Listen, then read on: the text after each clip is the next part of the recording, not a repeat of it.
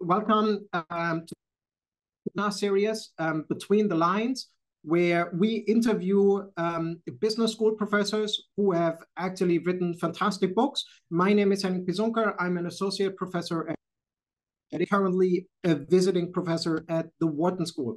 And it is my great pleasure to welcome today Aaron. Aaron, if you would join us, would be fantastic to have you. Wonderful. Thank you so much for having you. Most of the people actually already know Aaron. Let me, however, let's kind of do a short introduction for somebody who doesn't need an introduction. Aaron is a professor of practice at INSEAD. We have very few professors of practice. For those of you who don't know, it's a very exclusive title INSEAD gives out very randomly. Not randomly. I feel I need some content. I need some kind of high context, low context, I should say, when I make a joke.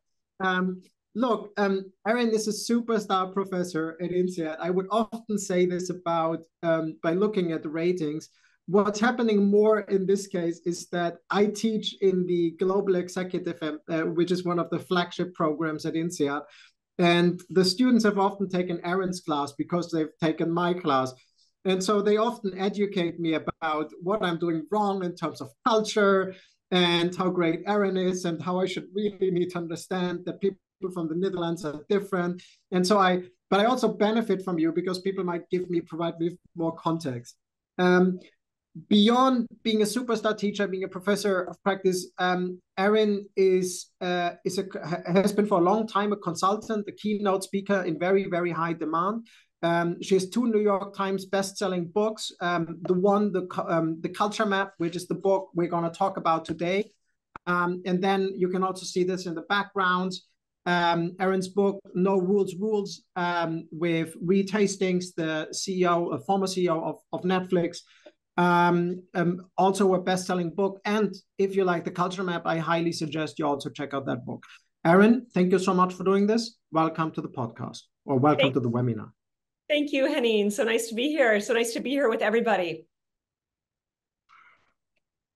Aaron, what is the Culture Map? That's the title of the book. What is the Culture Map? Yeah, so the culture map is, well, culture mapping, let me just explain that. So culture mapping is a methodology that I use to break culture down into 8 behavioral scales. So we look at things like how do we build trust differently in different cultures, or how do we make decisions differently in different parts of the world? And then through about 180,000 interviews that we've conducted in about 64 countries. We have these countries that are positioned up and down these scales. And what's interesting then is that we can kind of like you can map out one culture up to another. So like if you were, I don't know, like working with a team that's made up of half Brazilians and half French people, you can map the 2 cultures up to one another and you can see in which ways they are similar. Like you could see, both France and Brazil are relationship-oriented cultures, but Brazil a lot more relationship oriented than France is. You could see, okay, well, here's like a really big difference. Like if we look at my disagreeing scale, when it comes to open disagreement in meetings, that the French culture really tends to like open, strong debates, which may actually strengthen the relationship in comparison to Brazilian business culture, which may tend to avoid open, strong disagreements, especially in front of others, as it's likely to lead to a break in the relationship. So this mapping allows us to really kind of tease out what's cultural and what's personal when we're working internationally. And my book, The Culture Map, my first book, which came out now quite a while ago, 10 years ago in 2014, is all about that mapping process. Aaron, say a word about the 8 dimensions of the Culture Map. What are maybe highlight 2 or 3 that you would gather the most important ones, or that you encounter the most often? Could you talk about 2 or 3 which typically stand out in when it comes to intercultural issues? Yeah, so maybe I'll just start with kind of like the first one. So okay. The first one is a little bit complicated wording. I'll keep it simple. So you mentioned it earlier. You said low versus high context communication, but let's call it, for this webinar's sake, let's call it explicit versus implicit communication cultures. So I'll give you a couple of examples of this, examples that I've had since I wrote the book. So try to bring some new stuff. So so that scale looks at how much we spell things out and focus on making our communication like labeled, clear, recapping things in writing, versus how much we focus on having like sophisticated messages where we pick up things that were not said. And maybe I'll give you two examples of two extremes. So just after writing the culture map years ago, I took a trip to Japan, and I was in Tokyo. I gave a presentation to a group of 50 Japanese. At the end, I asked if there were any questions. No one raised their hand. I went to sit down. So then my Japanese colleague, so our colleague from who works with me was working with me in Tokyo, came up to me and he whispered, he said, Erin, I think there were some questions. Would you like me to try? And I said, yeah, yes, please. So he stood up and he said to this group of Japanese participants, Professor Meyer has just spoken with you. Do you have any questions? And no one raised their hand. So instead of shying away, he silently observed the group. And then he gestured to one woman who was sitting there, from my perspective, motionless. And he said, do you have a question? She sat up straight. Yes, thank you, I do. And she asked a fascinating question. So he did that 3 more times. So afterwards, I said to him, but how did you know that those people had questions? And he said, well, it had to do with how bright their eyes were. So then I asked further, and he said, well, in Japan, we don't make as much direct eye contact as you do in the West. So when you asked a group if there were any questions, most people weren't looking right at you. They were looking somewhere else. But I noticed that there were a couple of people in the room who really were looking right at you, and their eyes were bright, signifying they would be happy to have you call on them. Okay, so that's an example of a high context culture, right? I don't have to raise my hand or say, I have a question. I just look at you a certain way, and you know that I have a question. Then another example, here's a new example from last week. Okay, so like the American culture. So I'm originally from the US. I've lived in France for 22 years, but I'm originally from Minnesota. And I was running a training program in Italy last week. So the US is a very low context, a very explicit culture, which means that we tend to like really spell everything out. So I had this Italian in my class who had been living in the US for a long time. And he said to me, Erin, in Italy, if you make a joke and the other person thinks it's funny, they laugh.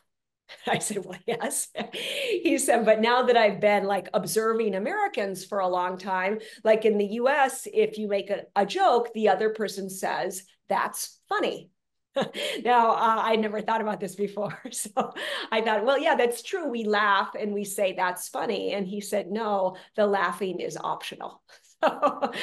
So that's an example of a culture where we don't rely so much on body language. We really have to spell everything out. Okay, so I think I talked enough, but that's the first dimension. So that's one we can start with: explicit versus implicit communication cultures. Erin, this is fascinating.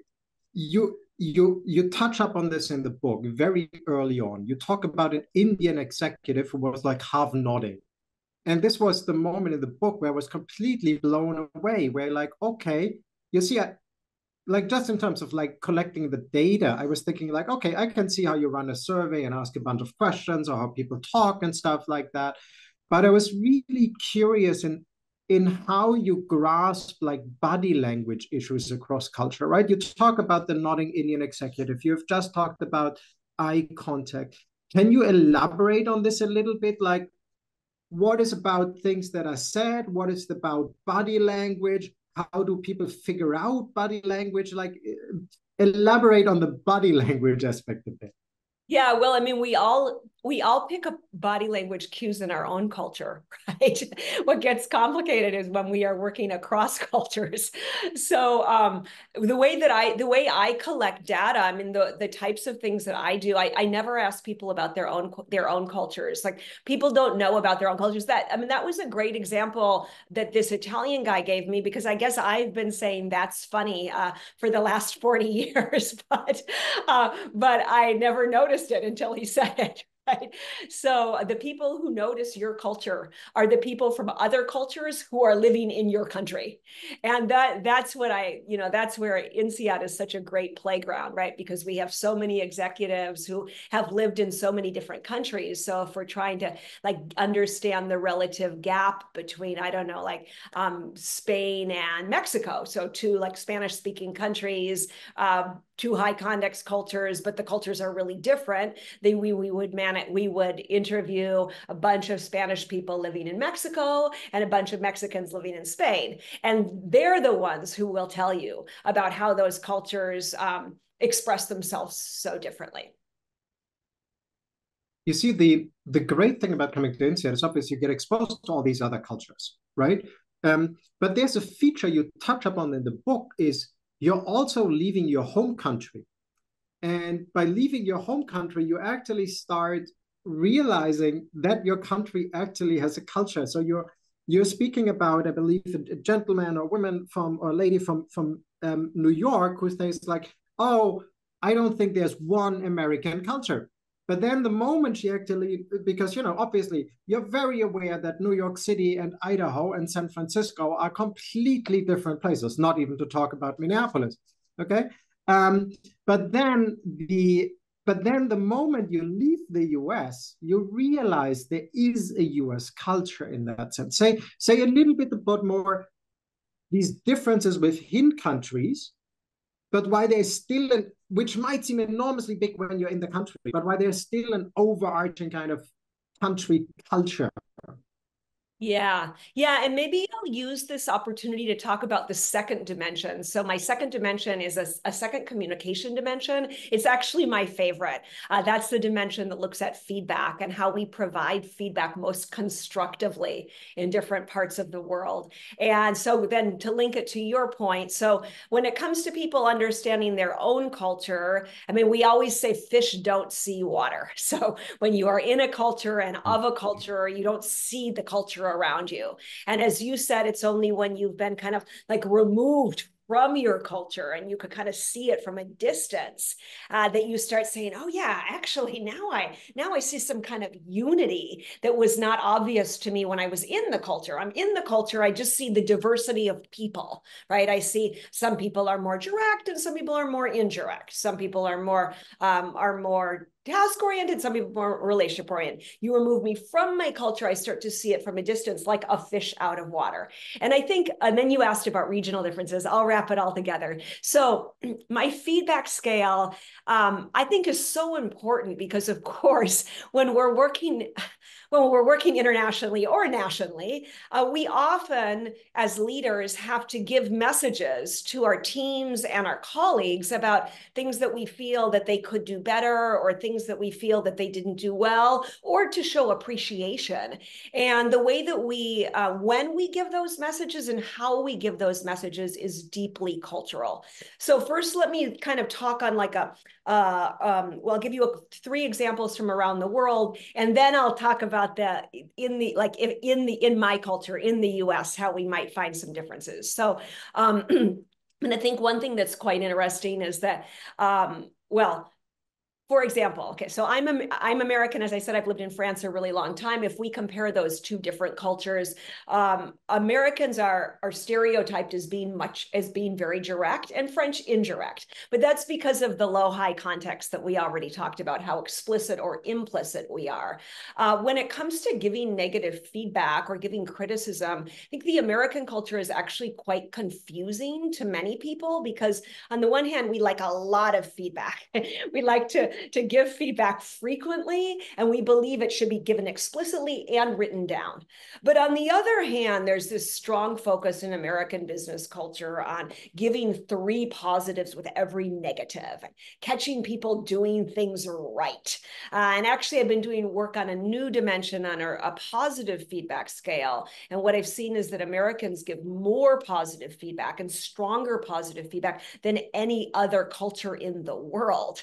So then, like, okay, man, I'm working with like a French colleague, and she says to me she got this feedback from her American boss, and the American starts by telling her what he thinks is great, and she thinks, wow, that's the best feedback I've ever received.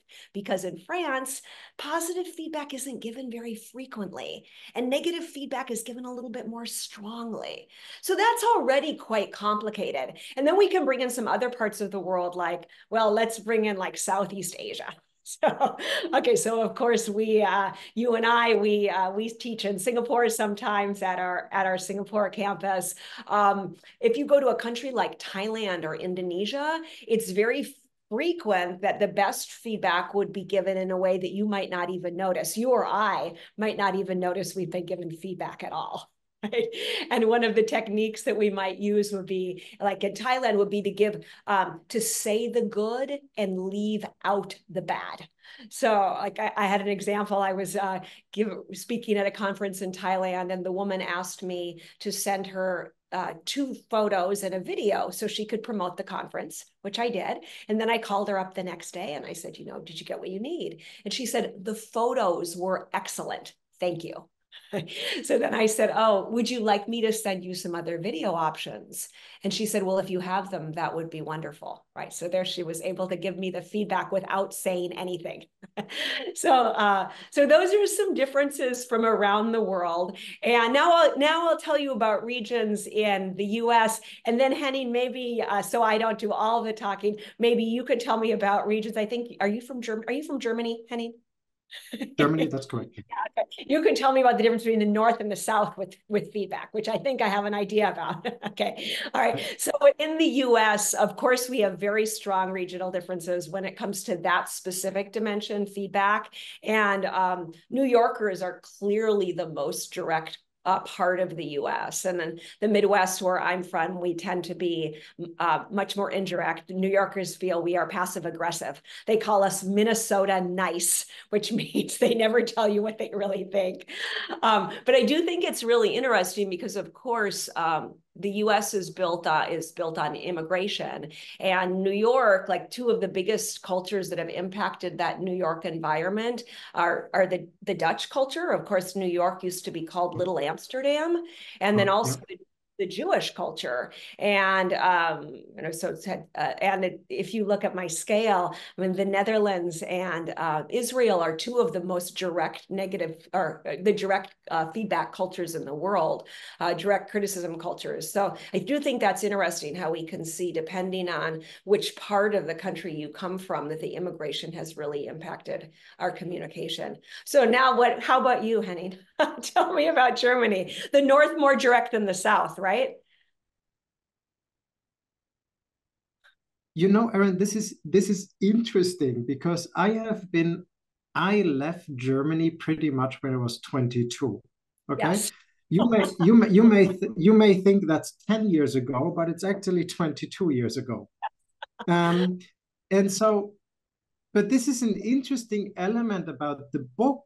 For me, this was very interesting when reading the book, because you see, like, it's not only that I went into a foreign culture, right? You see, like, I got my PhD in the US. I studied in London for a bit. I studied in Paris. I then moved to Fontainebleau. I then taught in Singapore. But one thing which happened as a side effect, right, is that I became more aware of what German culture is. And I also became less German in a certain way. At least that's what I tend to think. That's the kind of feedback I got.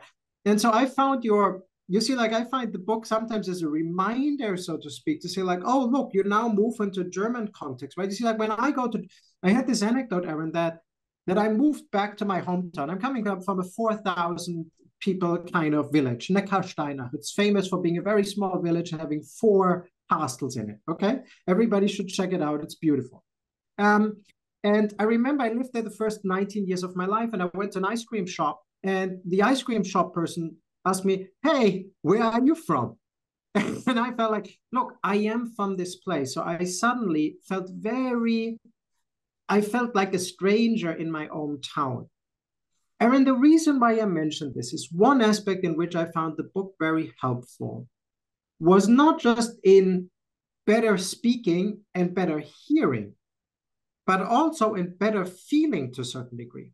You see, so you mentioned the example, you presented to a Japanese audience. And I've done this, and I remember very well the first time I did this, I was in shock. Nobody clapped, nobody said much. It was it was hardly reaction. And I thought I completely bombed. And I was like, oh my God, I put me on a plane, I need to get back. And then I got very positive feedback in the quantitative evaluation. People say like, oh, we want Henning again. This was a fantastic kind of class. I was teaching a class on entrepreneurial management. And so there was an element of me, it's not just about how you talk and what you hear, but it's also about how you feel. And sometimes you see, for example, we got one question in the Q&A. How do you deal with the anxiety of it? How do the anxiety of saying something wrong or hearing something wrong? And you see, the book calmed me down to a certain degree because it got me a little bit out of attributing everything to myself or like a lack of reaction, overreaction, and more like, oh, that might just be a cultural issue. And so I wondered, Aaron, if this is a more general thing, was that my experience that like it changed how I feel, or is that something you've seen more generally in your practice? Yeah, well, I think it's super important because until like when we're working internationally, of course, there's all sorts of things going on that I mean, even when you're working with people only from your own culture, you may have moments where people look at you like you're strange, or they don't react the way you expected, or someone gets angry and you don't know why. And then when you're working internationally, that kind of thing happens a lot more frequently. And then you don't know, well, what's personal and what's cultural. So of course, that leads us to feel uneasy. And that's why I found that it's so important that we actually take a step back and try to kind of study like what are the cultural differences, so I can start recognizing also what the personal differences are. Like, oh, that specific situation actually is because I bombed. And that other specific situation is actually because of a cultural difference. I mean, you gave that example about presenting in Japan, but I just had a new example from a German woman who said to me it was a question, but it was her example, said to me in a webinar just, I don't know, 3 weeks ago, she had an American boss. It's kind of the reverse of your situation. She had an American boss. She said, well, my boss, he often gives individual positive feedback in front of the team. Like he calls out someone for feedback, like, okay, you know, I don't know, Doris, I'd like to recognize Doris for her hard work. And she said, so of course, in my culture, if you had positive feedback to give to somebody, you would do it one-on-one. You wouldn't like call it out in front of the group like that. So whenever he does that, I think it's actually a message to me and the rest of us that he's not happy with our work. So that was causing anxiety, anxiety from the listener, not from the presenter. So I guess the answer to your question is, Henning, that I mean, yeah, it's complex. It can be worrisome, but it's also so much fun, right? And I think that once we start recognizing that a lot of what's going around us when we're working internationally has to do with our own lack of feelers to kind of pick up the messages as we can ask a lot more questions. We can show a lot more curiosity, try to be less judgmental and less reactive. Now, will we ever succeed entirely? Of course not, but yeah, yeah. So I think, Henning, it's normal. Aaron, how we are living in a different world now than 4 years ago. With COVID, kind of work from home happened. Zoom happened, or even worse, Microsoft Teams happened, right? You name it. And so I got like, I think at least 15% of the questions are about emojis and Zoom. And how does all this differ in a digital environment, right? You see where I am on Slack, I am on Zoom, I'm on email. How is this, does this kind of make this more important, less important, but also how does it change it? What's different about digital communication rather than in-person communication? Yeah, so I think I'm going to answer it in two parts. First, the disadvantage to working virtually when we're working internationally, and then the advantage. So, Okay. I mean, the disadvantage is, of course, that when we are like, okay, 10 years ago, 10 or 15 years ago, most of the interaction that we had with other countries, I mean, most people who were working frequently with other countries also were frequent business travelers. So those two things tended to go together. And of course, when you travel to a country, you get a lot of information about what's cultural. So like you brought up that simple point about Indians and head movement. And that's like a very simple point, which is that, of course, in most countries, there's kind of two head movements, right? One is like this and one is like this. There are two countries that we see clear differences. One is Bulgaria, where very confusingly often it's the opposite. And then one is India, whereas especially in southern India, where there's another movement, which is kind of like moving your head from side to side.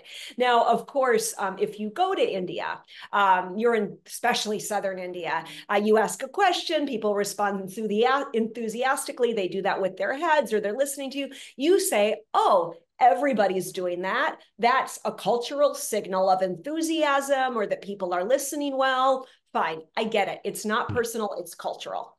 But then if you're working over Zoom, you've got just one Indian or maybe two, you've never been to the country. And that's what's happened, of course, since COVID, is that now we're all working with countries that we've never been to. So we have communication without context, right? Communication without the ability to understand what's cultural. So then we start taking everything personally. Like, okay, when he moves his head like that, I know it's because he doesn't like me.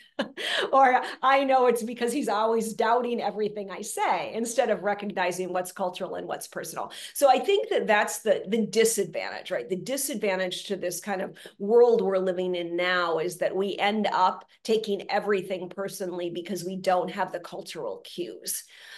Which is why the culture mapping actually, I think, becomes more important, because it helps us take a step back and understand the cultural elements that we maybe didn't understand before.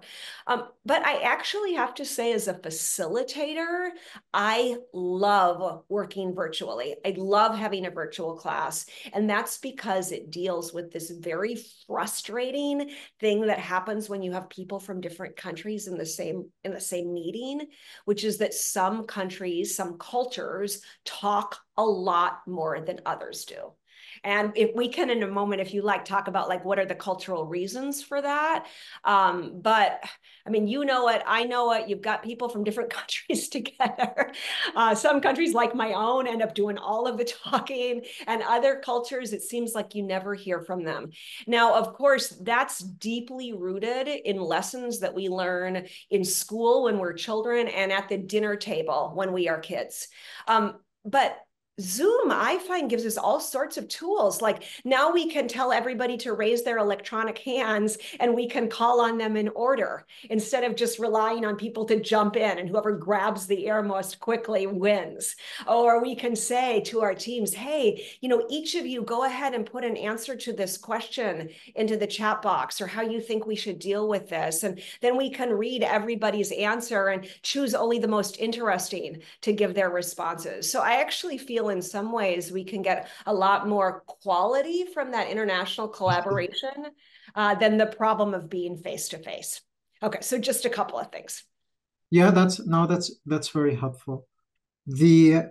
Aaron, this has been obviously so. What I really like about this, and I'd not thought about this, that how should I say, the correlation of travel and digital communication. So we had digital communication for a while, but it used to be that the people who communicated with a certain country typically also were exposed to that country to a certain degree, and that link may now be more broken, right? That's right. So it might have been like, I don't know, I'd go to Greece 2 weeks a year and then have communication throughout. But nowadays, company budgets might be tight and they say, look, we never actually sent you to Greece in the first place. You'll just have a bunch of Zoom meetings. Yeah. Erin, also, this is a very simple selection effect. The people who are on this call are obviously interested in cultural issues. A name that has come off quite a bit is Hofstede. So we have at least like 10, 20 questions on Hofstede.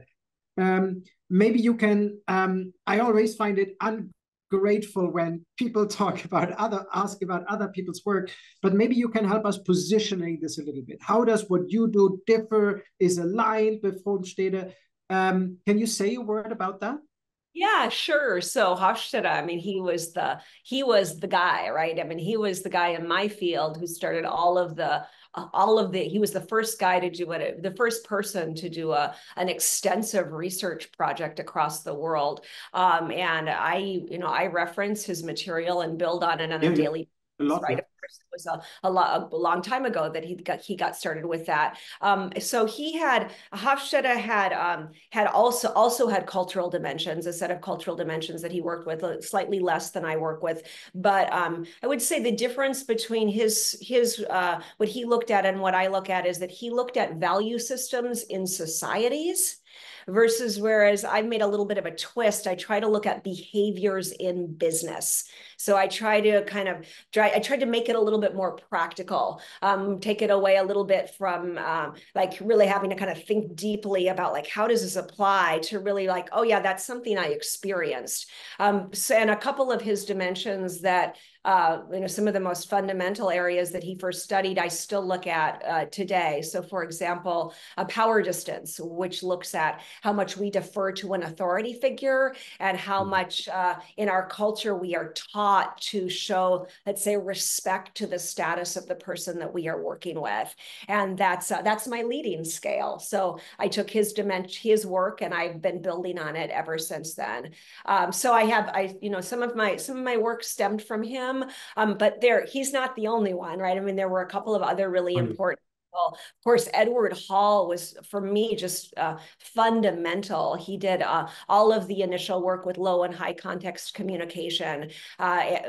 He was so important to communication research that I think we all started kind of thinking in the cross-cultural world just as about like the difference between explicit and implicit communication, which was context. I then tried to add another dimension, which was the feedback scale, because I saw that some cultures were both explicit but indirect and implicit but direct, which made things a little bit more complicated. So nothing more to say about that at the moment, just that our audience is right. These are all people that were really important and that we use as our grounding, our first steps in this field. Mm-hmm. Erin, this is to say one more positive thing about the book I liked. It feels in a very good sense, tactical, in the sense of like, oh, this is stuff I can immediately kind of apply. And I feel it, one can really tell that you do not just study these things, but also work and consult in everyday life, that you go through these experiences, right? So you have, you have data from surveys and so on, but you also kind of benefit from having the interaction with people with these kind of issues on an everyday basis. Erin, there's one topic that has come up a lot in the questions. For example, Fulfia asked a question before the webinar had started, in the registration form, and I thought a lot about this. The role of gender. Okay, the role of gender differs enormously across societies. What it means to be I use this as an example, what it means to be a woman or a man in a certain society is very different from what it means in a different kind of society. So this feels almost like a curveball throwing into all of this, that if I talk with a woman from Saudi Arabia, it's very different than when I talk with a man from the US. So it feels like there's this really complex interaction between interculture and gender. Say something about that. How to deal with this? Is there a real effect? Yeah. Yeah, so I mean, I think that like one thing that we could look at that first dimension I was talking about, so what we call low context versus high context, explicit versus implicit cultures. Women often, my students often say to me, you know, are women more high context? Are they more implicit in their speaking? Mm-hmm. And that's a question that I get from around the world. What I've actually seen is that in a home environment, that may be true, right? In a home environment, like, okay, maybe your wife's just like, I'm not angry, but you can tell she's angry, right? But in a work environment, Yeah, it's I know. but in a work environment, it's much more complicated. So, I mean, like in the US, any woman who is like a successful businesswoman is just as explicit and clear in her communication as any business man around her. Then there may be other cultures. I think France is one where we can see a stronger gender difference, and certainly in Saudi Arabia, even more so. So I don't have a clear way to make a link to say, okay, yeah, we can make a clear graph like this.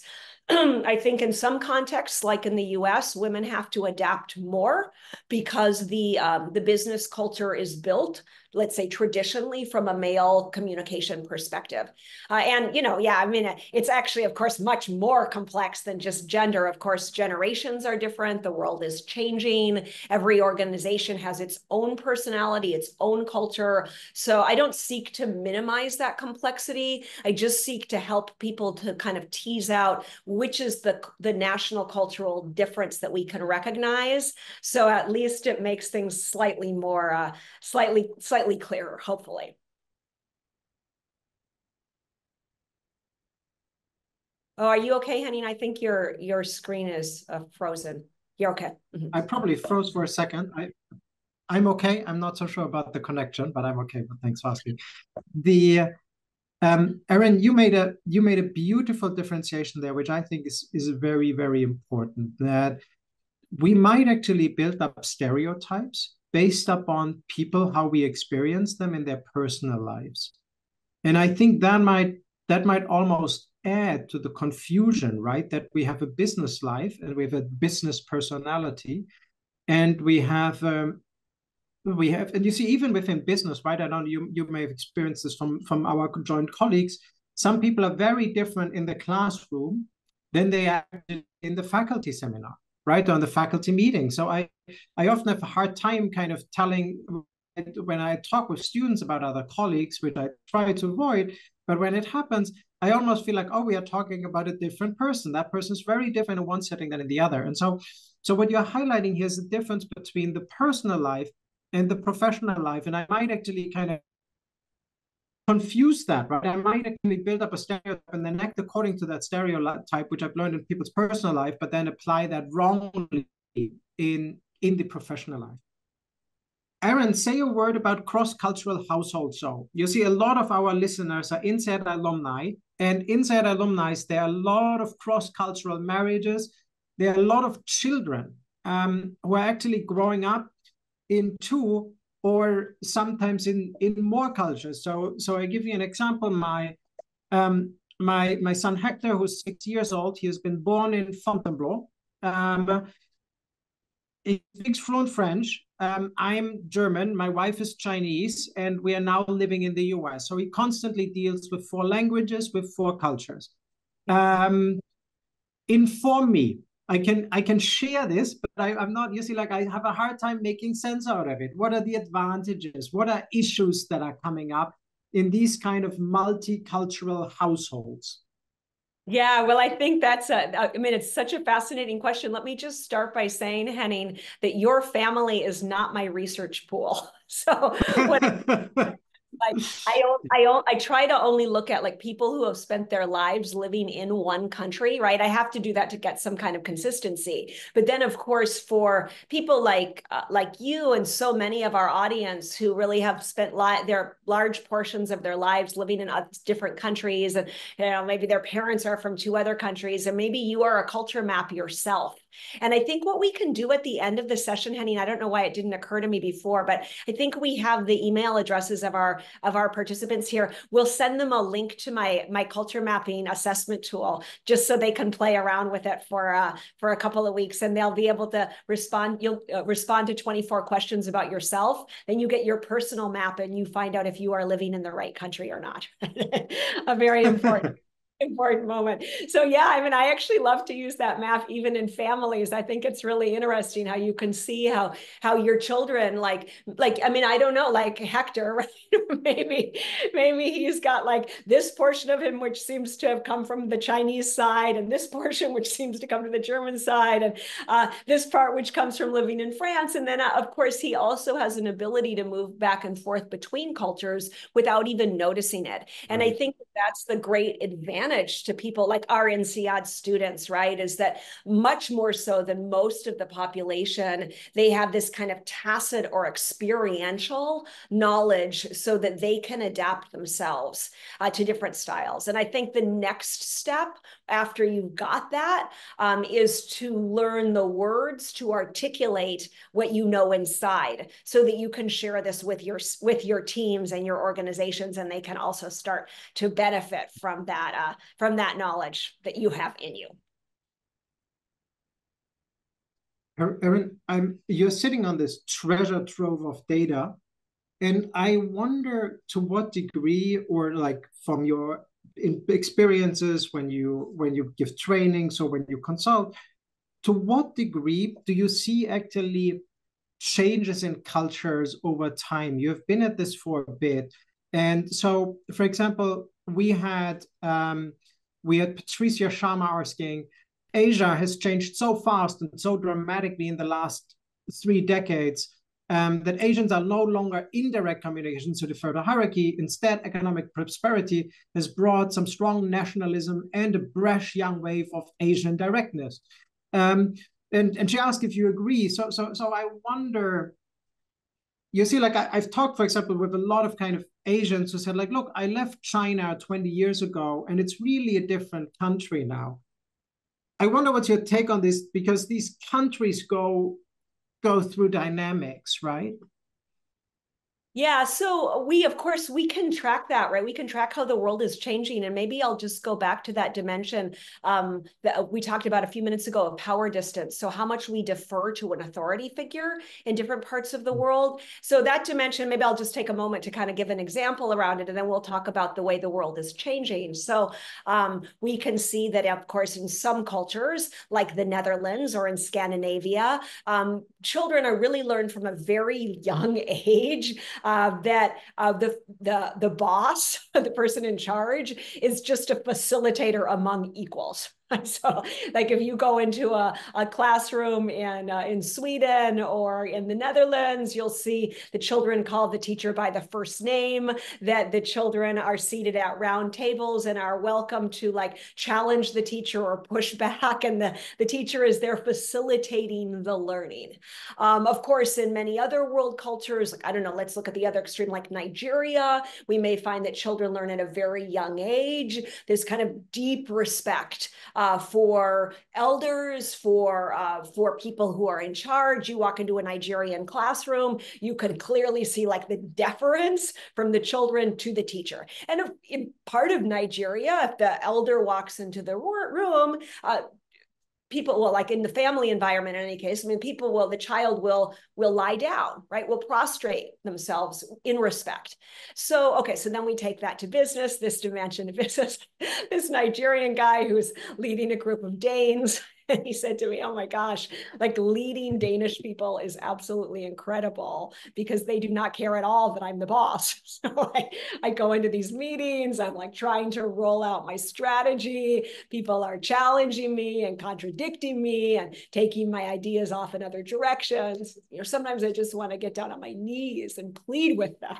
Like, please don't forget that I'm in charge. So I think on the one hand, we can really see that this means, I mean, of course, the lesson for all of us is that what it means it's not enough in today's world to know how to lead the Nigerian way or the Danish way or the German way or the Singaporean way. We have to be flexible enough to adapt our style to the populations that we're working with to get the results we need. But then when it comes to generations, this gets more complicated. And what we see is that in every country in the world, the younger generation is lower power distance than the older, more egalitarian. In other words, kids these days. Right? So younger people defer to authority figures less than older people do. And I think we can see a clear reason for that like specific trend across the world, which perhaps happened with the information age, meaning that like I'm 52, when I was a child, there was no internet. So the older person really was the person who had the expertise. But today, like your teacher tells you something, you can look it up at the internet, right? And then say to your teacher, hey, I don't think that's true. Or to the doctor, hey, I learned something else when I looked it up. So that kind of brought, like, let's say a flattening out or an egalitarianism of information. So your colleague is right that we have to look at all of those things. And of course, in some countries like China, it's more complicated than in other countries where we may see more kind of like a gradual movement. But yeah, that makes it all more fun. Christopher Bockman had a question, is a very pragmatic question, which I like quite a bit. He says, like, look, are there any generic levers to manage big cultural differences? So you see, like, I might not have the time to go to look at the map. I might not even have time to reread the book, but I might be in like teams with big cultural differences on a daily basis. Aaron, give me your quick fix. What can we tell Christopher? What are like 1, 2, 3 generic levers that allow Christopher to manage the intercultural differences in his working environment better? Yeah. Okay. So let me do 2. I mean, the first one is that I know that most organizations don't talk about cultural differences because they worry that if you talk about cultural differences, it suggests that you think that everybody from the culture is the same. In other words, then when we bring up cultural differences, we're putting individuals in boxes. Individuals do not like to be put in boxes, so we don't talk about the culture. The problem with that approach is that then we end up interpreting everything that's going around us from our own cultural lens. So we judge their behavior from what it would mean in our culture. So I actually think a much better approach to take to all of this is with humility and curiosity to ask a lot of questions. And that can be things like, so the rule is, laugh at your own culture. Okay, so speak about your own culture in a way that suggests that you think your culture is not as good as the other culture, or at least in a way that kind of teases how you work in your culture, and then use positive words to describe what you've noticed in the other country. Like, oh, I've noticed in your culture that you're really good at appreciating one another, and we don't do that so much in my country. So sometimes I don't know how to do that. Can you help me understand how to be more effective? Or I noticed in your culture that you're really good at investing in the relationship building, and we don't do that as much in my country. So, I'm going to work on that, but I think I'm going to need some help from you as to what are the practical steps to make that happen. And I think the more that we do that, I mean, I like to suggest that teams, in this link that we'll give to the audience where they can do the personal assessment, I think it's fun to have your teams like do their own each member do their own personal assessment. Then you can compare your personal assessments to the countries that you come from, and you can say things like, hey, how are you like your culture and not like your culture? So that's the first thing. First tactic, bring up cultural differences. Don't be afraid, as long as you do it with curiosity and humility. I do believe everyone likes to talk about their own culture. Don't suggest that the individual in front of you is like their culture, though, because of course, every individual is unique. Okay, so that's like one. The second one actually links to one of my dimensions that we haven't talked about yet, and that's my trusting scale. So the trusting scale, which talks about how task-oriented versus relationship-oriented we are in a business environment, and it looks at how much time we invest in like sharing meals together or getting to know one another at a deep level, not just kind of like at a professional level, but really establishing those deeper heart connections in a business relationship. And okay, so of course my culture, the American culture, is quite task oriented. So people may be very friendly, but we generally don't invest a lot of time in getting to know people deeply. And we often feel in the American business culture that it's kind of dangerous to get to know people well, because then that might lead you to make decisions based on the relationship, not on the task at hand. But I do believe working internationally, the more relationship oriented, the better. So that's the second rule. It was like, just spend as much time as you can building emotional bonds.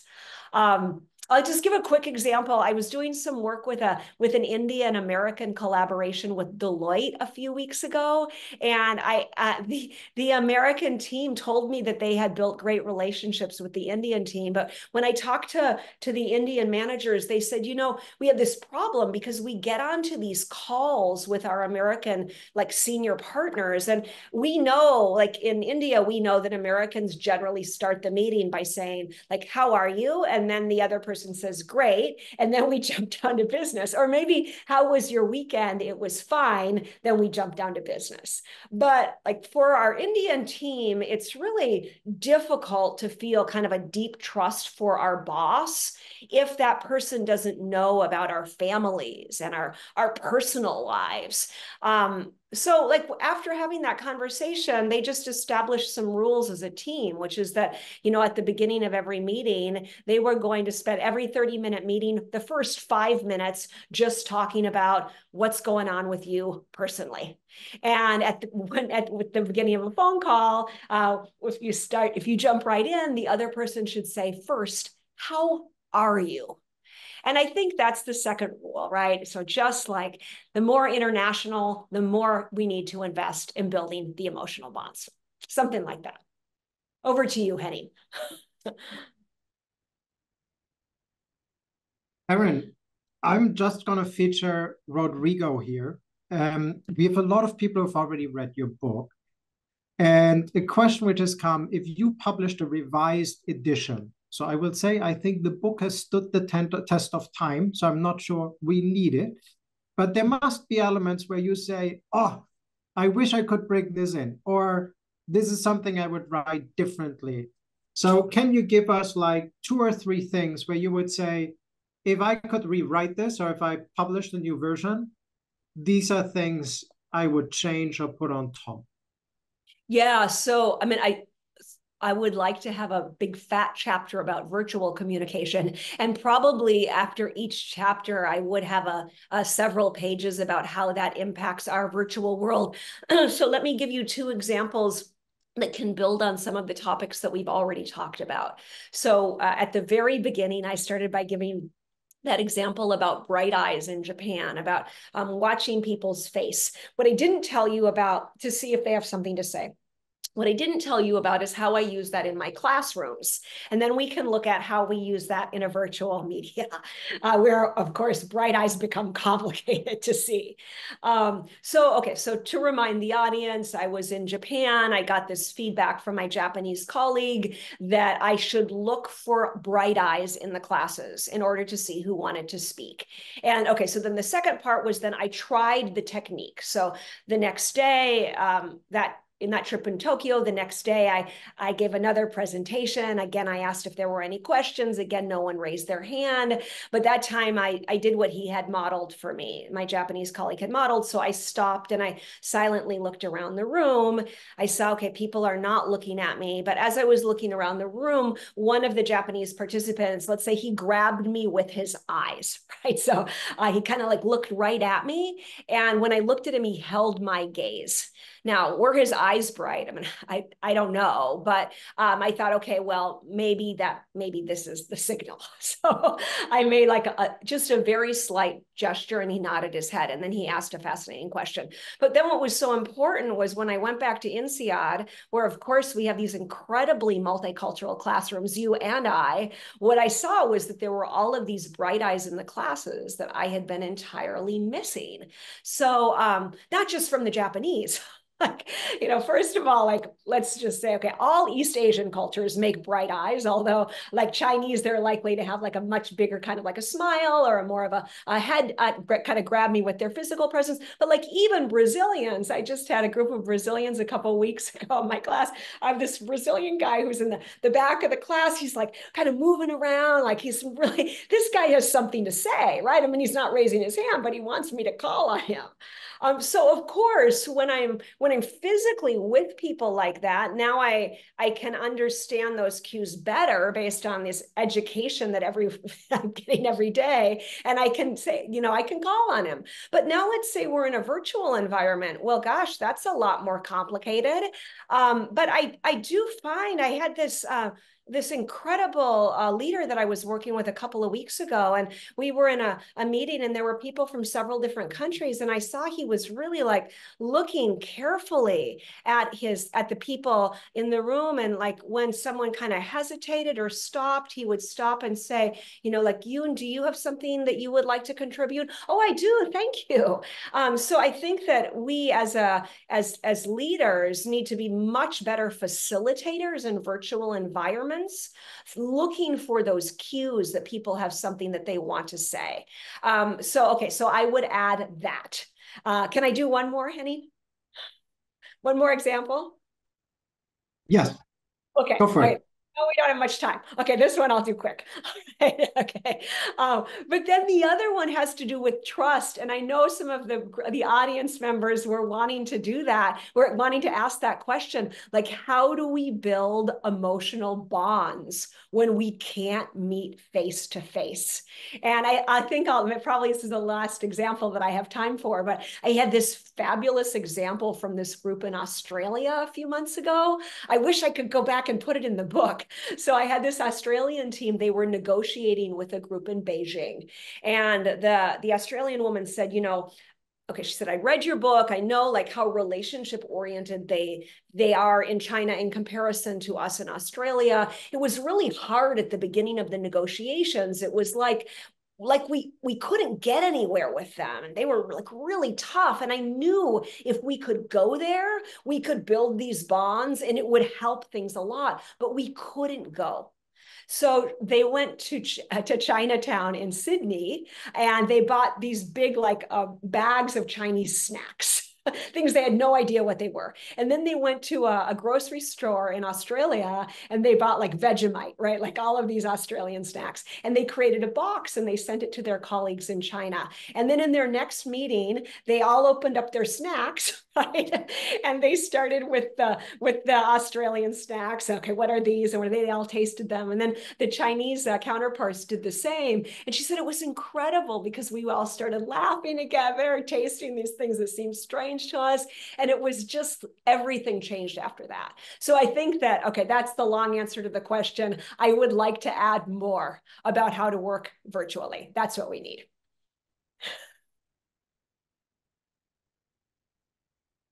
Erin, maybe what we are coming towards the end, but one word about how all of this relates to corporate culture. We are talking here in this fantastic book about national cultures mostly. I know it's an impossible question to ask with 1 minute to go, but what's the linkage with corporate culture? Yeah, so let's see if I can do it super fast. So when I did this big research project with Netflix for my last book, I was working with them in 2015 when Netflix was a national company getting ready to go international. And what I worked with them on was mapping out their organizational culture so they could compare that to the various national cultures they were moving into, and then think about like in which way will our organizational culture work in those countries, and in which ways are we going to have challenges that we need to reflect on. So I think we can just end with that, which is that from my perspective, very simply, culture is the personality of a group. So in the same way that like I could describe like your personality, Henny, like, very friendly, thoughtful. The more I get to know someone, the more I know, the more we know their individual personality. We can also look at the personality of a group. And today in this session, we've talked about the personality of nations. And of course, you also talked a little bit about the personality of genders, and we slightly brought up the personality of generations, but organizations also have personalities. So I often work with companies on mapping their organizational culture out on the 8 scales also, so that we can start to have a little bit more of a sophisticated lens. Fastest answer I can give.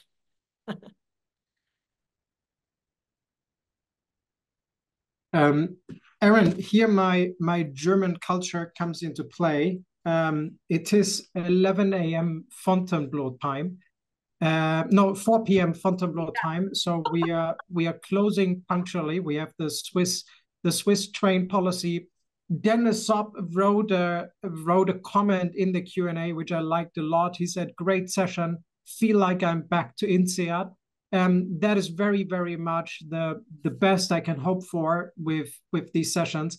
Erin, thank you so much for taking the time. We are going to follow up with recordings and with the recording and so on.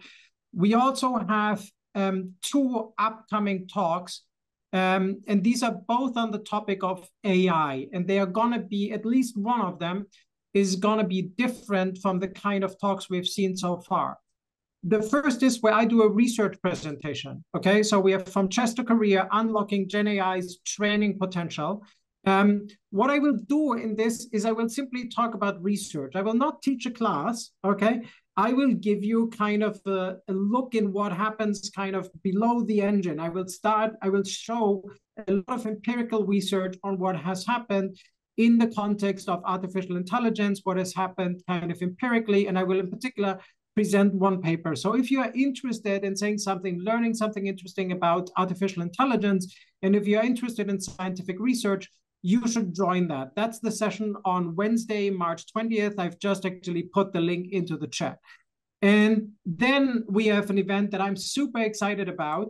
We actually got Ethan Mollick. Ethan Mollick is currently easily one of the leading academics on artificial intelligence. So to give you like a feeling, Google is inviting him for talks to actually learn about artificial intelligence. He's a professor at the Wharton Business School.